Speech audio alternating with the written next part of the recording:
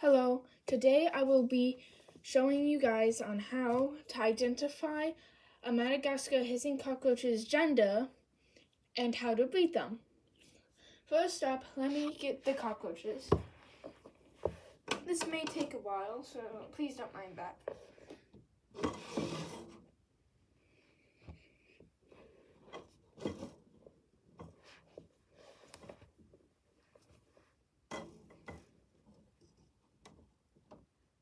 Alright.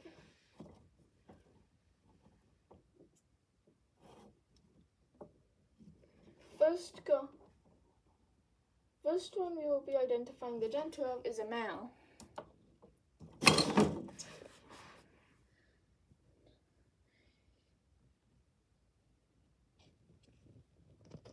Oopsie daisies. Here is a male Madagascar hissing cockroach. As you can see, it's quite big. Well, he's quite big. But look, you see these two horns? He has two large horns.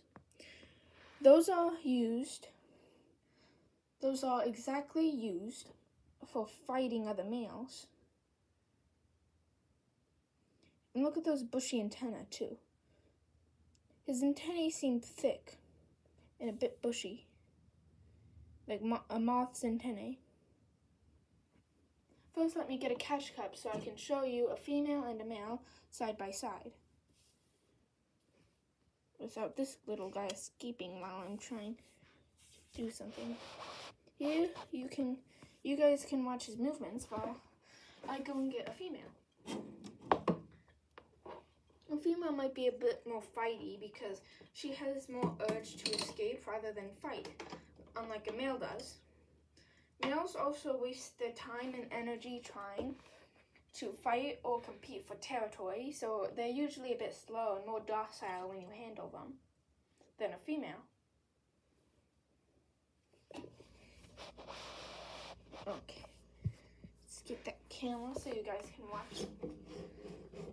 Let's find that female. Oof, that's a lot of females. Come on, baby girl. Get out of there. This is hard. I just wanna pick you up for my video. Come on. Baby, it's okay. Come on, baby. Coconut, come on.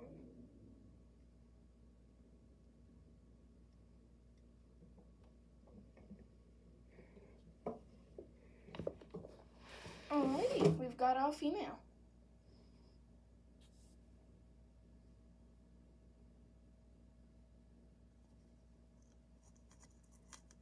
Let's scoop him up. Wait your turn, buddy. And now here is a female. See, the female doesn't have any horns because she doesn't need to fight for any territory. In fact, the males are fighting for her. She's the only female adult, so it's gonna be quite a pickle for all of the other males because they really want to go. No! Sorry, those are my dogs. Sorry, my dogs probably see a person outside. Anyways, look a little close. See, her antennae aren't as bushy as the males. Let's see your antennae, baby. See? Side by side, his antennae are a bit more bushy than hers. He needs to pick up pheromones with all those bushy antennae. But we can also look, but if they're young and haven't developed the differences yet, there is one difference that is almost guaranteed to let you know. Come on, baby, it's okay. Oh, she's strong. Come on, it's okay. She can pick up a whole towel. Come on, it's okay, baby. Am I letting go of that? Baby, come on. You need to let go.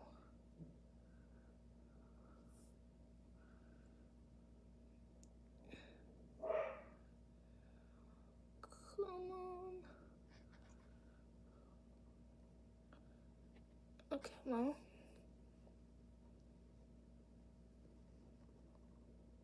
You're a pickle, aren't you, baby? Okay, finally, I've got her under my grasp. See that? She only has one big, giant plate. While a male, let's see you. Look at them side by side. A male has two more plates, while she has only one big plate. Oh no. Camera doesn't focus. See? He has a bit more plates than she does. Can see the difference, right? Now, because of this, you can go back now.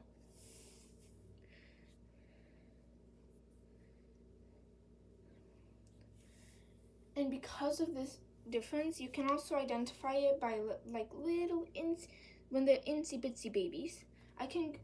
Let's put these two back. Nope, you're not getting them. Nope, come here. First, we're gonna put back the female because her cage is the first that comes to mind. Come on, baby. Go back to your babies. Come on, baby. Good girl. Now it's Mite's turn. And if you're wondering what their names are, because earlier ago I said coconut. There's no coconuts around. Earlier ago I said coconut, right? Well, the male here is named Mite because he's the one that brought the mite infestation. Well, not exactly infestation, because the mites that you probably, if you have a good eye, saw them in this video, are very good mites. They help clean the cockroaches. They help clean the cockroach because some places of the cockroaches, they can't clean themselves at that place. So the mites help them and help them live longer. Let's get two little babies. Come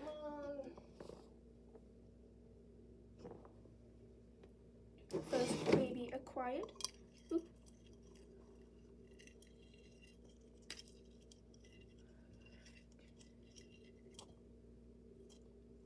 Oh no.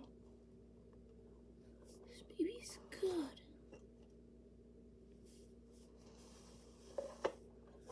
Okay, so first baby acquired. Second baby shall be acquired as soon as I can get it.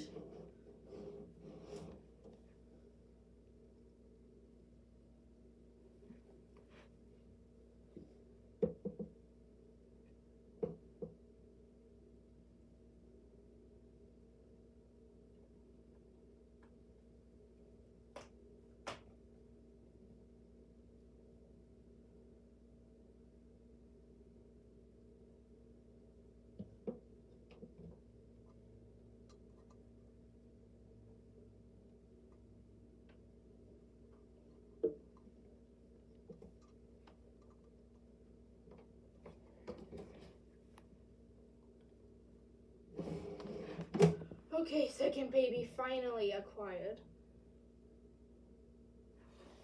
It's a female. I'm gonna have to move. Oh, he's so hard to see. Anyways.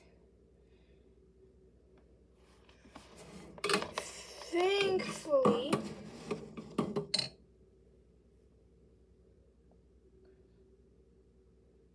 oopsies, I gotta switch hands. Sorry, baby girl. My goodness. Baby. Now, you can see her abdomen, see? It's exactly the same as the one we showed earlier, and she's an itsy bitsy baby. You can go back in the video and see the size difference between the others. She's just an itsy wincy baby. Well, she's almost an adolescent, but she still shows no signs of, being different. She still shows no signs, okay, I'm sorry about the repeat. She shows no signs of being a male or female on the outside. You can't see her. You honestly can't see her horns, you can't see her little antennae. They're all the same. Except for her abdomen. They're all born with this. So So that's how you know how to gender identify. Now for the little male, the little pickle here who knows how to climb walls of plastic. Hey, come here. Okay, I'm gonna need to switch hands with you. Sorry, buddy. His abdomen is split into different pieces, indicating that he's a male.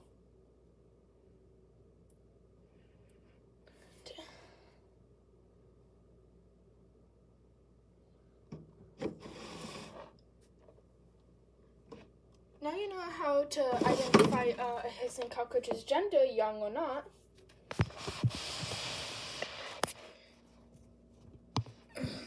Here you go. Now it's time for us to explain how to breed them.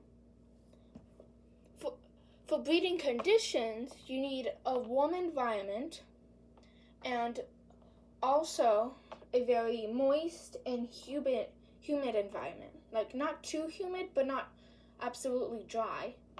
They really like it at the tropical level of humid because they originate from Madagascar, which means that their bodies are really used to humid and are very used to humid and warm environments.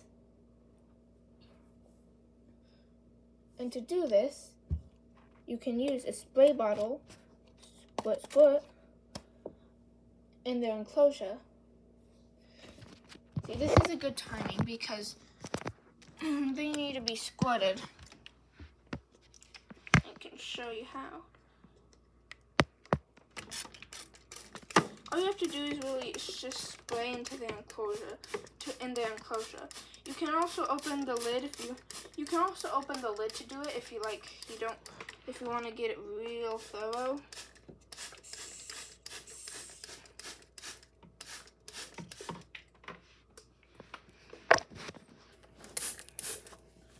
To get it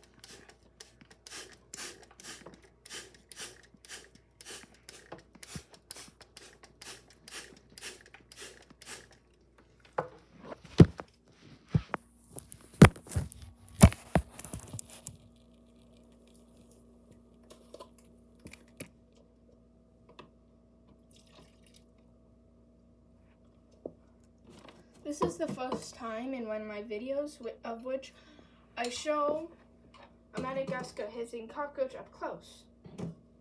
Because sometimes in my cleaning videos, I do it in speed run, so it's not a really clear view of them.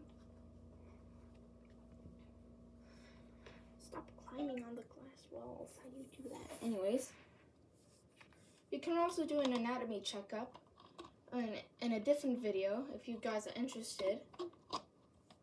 Leave a like and comment down below if you are. And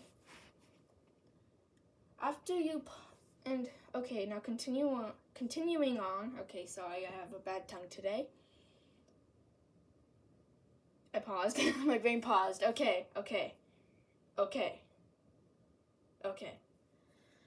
So after you set up the breeding conditions, all you need to do is put a male and a female together. I recommend doing it alone so there's no other males or other females, just one singular male and one singular female. And after separating them from their group, make sure it's a warm and humid climate, just like the breeding conditions. And then you will most likely see them breeding in a couple of days. There are no competitors, and you also have to wait a couple more days because they have to get comfortable in their new environment and able to breed. They have to melt away the stress, and soon they'll be all ready to go.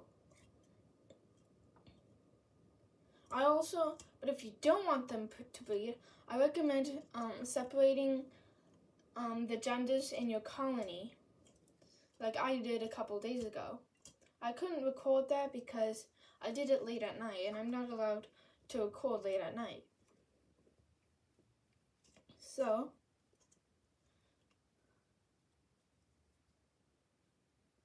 okay, my brain keeps pausing. So now, I also recommend counting the babies and seeing if you're a Madagascar hissing cockroach breeder, then you're going to have to look for deformities to make sure that they don't grow up and breed. You can also feed them to other pets. Cats, dogs, you can just feed them. They're very viable food sources for lots of animals and pets. They contain lots of protein when they're adults, so you can also breed the deformed ones and give them to like pet lizards, pet tarantulas, pet birds maybe, and lots of other reptilians and amphibians, including birds, as I mentioned.